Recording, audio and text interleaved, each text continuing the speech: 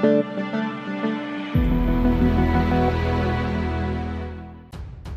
to hard reset Huawei Nova 8SA 4G. Step 1. First, switch off the mobile by pressing the power button for a while. Step 2. After that, push the volume up and power keys for a few seconds.